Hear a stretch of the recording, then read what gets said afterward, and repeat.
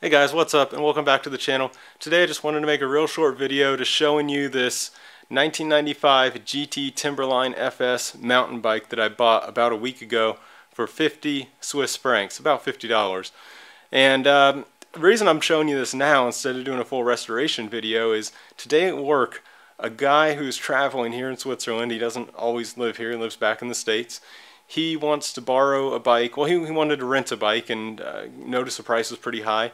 So I said, hey, I have a bike that he can ride. So rather than waiting to kind of do a little restoration video on this bike, I thought I would just go ahead and get this into workable condition so he can ride it for a week. So that's why I'm making the video right now. Let me give you a little look at the bike and why I think it's interesting and why I bought it. So first of all, I've always wanted a GT bike. Ever since I was a kid, I loved seeing the GT BMX bikes in the bike shop. Ever since then, I always loved the GT brand, even though I've never owned one up until now. So the reason I thought this was interesting, first of all, price, $50. That's really cheap. But aside from that, the reason I kind of like it, it's a cool bike I think, is the triple triangle. That's a really unique feature that I don't think any other bike brand has, and I don't even think GT does anymore, because I was looking at some of their newer mountain bikes and I didn't see that. So, but that's a really unique feature, pretty cool. It probably doesn't do anything but make the bike heavier and just kind of look neat, but I like it. And another reason I kind of like this bike is it's 1995, and I don't know about all 1995s, but this one has the solid fork, which I know usually you would think is worse, but I think on an old bike like this, that can actually be better, because then you don't have to worry about busted out old shocks. It's just a solid fork. And I'm not going to be going on any kind of crazy downhill course on this bike anyway, so I think the solid fork will be fine. The other thing I kind of liked about it is it's a chromoly metal frame, and apparently that's better than whatever high tensile or high strength or whatever it's called, the other steel that you find commonly on bikes. I guess chromoly is like a 4140 grade steel or something like that. One of those 40 something grade steels. Didn't notice that, but it looks like this one here is made in Taiwan.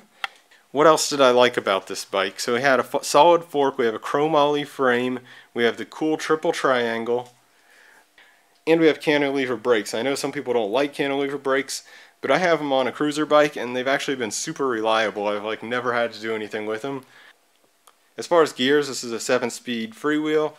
It is Alveo rear derailleur. I think the same for the front. I think it's Alveo all over, which I hadn't really heard of that. I don't think. I wasn't sure what that was. Same thing with the shifters. Now speaking of shifters, that is the one thing wrong with this bike. As you can see here, for example, I'm in the sixth gear, right now, and it won't go anywhere. It's not catching. Same thing over here. Not catching. Now it will shift the other way, sort of. Anyway, it's just not working too good. Usually these trigger shifters have some kind of ratchet mechanism in them, so sometimes that ratchet gets like gummed up, or for whatever reason it's not springing, with where it should be, allowing it to grab.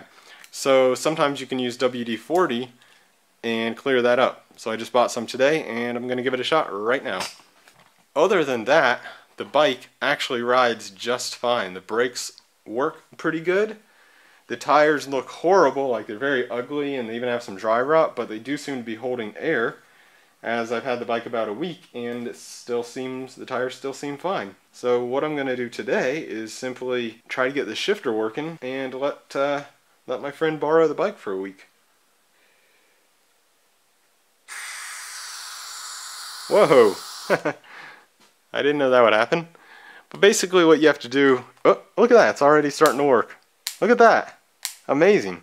Basically, all you have to do is get the WD-40 mixed into the shifter, and that will kind of clear up the debris or whatever, or gunk or whatever it is that's stopping it from working. Wow, that actually worked much better than expected. I didn't even do very much at all. Now it's working.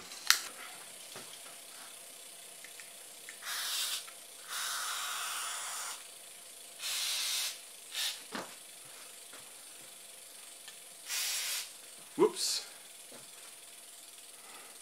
Went a little bit crazy with it there. But I mean, honestly, it'll evaporate by itself. You can wipe it off real easily, so it doesn't matter.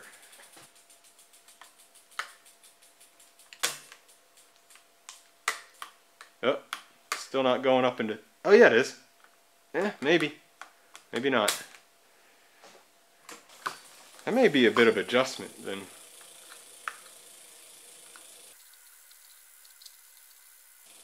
There we go. Now it's going. Yep. Down to 2. Down to 1. Sorry, I'm bumping the camera every time I rotate. 1, 2, 3. Alright. And being it's kind of a WD-40 day, I'm going to go ahead and actually clean the chain with the WD-40. I don't usually do that. I usually use something else, but I don't have anything else today, so I'm going to try to give it a little clean with the WD-40. I mean, it's not a good clean, obviously, but just to get it, it looks so dry and so terrible right now. I'm going to at least try to get it a little bit better looking. Now I'm going to go ahead and lube the chain because, as if you haven't been told probably a million times by now, WD-40 is not a lubricant. It's a dryer. Whatever, but no, really it's not a lubricant. It does kind of evaporate. I mean, maybe it has a little bit of lubrication properties, but that's not really the point. So, there. Now I have some chain oil, but I have too much. Whoops. So let me go ahead and get some of the excess off. Whoops. How come I say whoops so much when I'm working on my bike and stuff? Real professional. Alright, there we go. It's pretty ugly. It looks pretty grimy still. Okay, that looks very slightly better. Surprisingly, these wheels are pretty straight. Take a look at that. They're dirty, but they're pretty straight. Oops. Okay, they are not that straight, but they're not that bad either. Definitely fixable. The woman I bought this bike from, well, at least her boyfriend, said that she was the original owner. Enough playing around with the WD-40. It is time to go home. It is pretty late in the shop tonight. Check it out. Just after lubing the chain up, now it's shifting properly. Watch this beauty. Wait a minute. Let's focus first. Yeah. Oh, that's so grimy looking, to be honest. It'll be fine for a week. Alright, so now we're in the middle gear. Let's go down to the bottom. 7 speed. 6, 5, 4, 3, 2, 1. Okay. Cool. Oh yeah, one other thing I wanted to say that's kind of unique and weird about the bike, which I don't like, are these ridiculous, dorky handlebars. These are probably gonna go. I'm sorry, that's just not my style. That's not anybody's style anymore, I don't think. Okay, that's about it for tonight. I'm gonna ride this bike back home.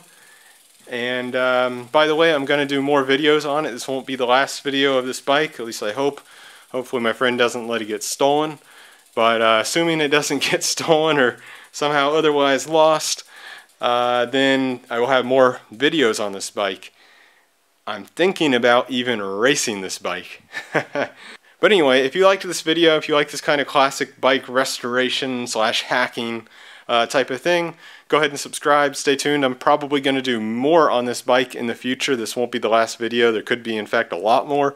Okay, that's about it for this video. Thanks everybody for watching. I'll talk to you guys in the next one. Bye.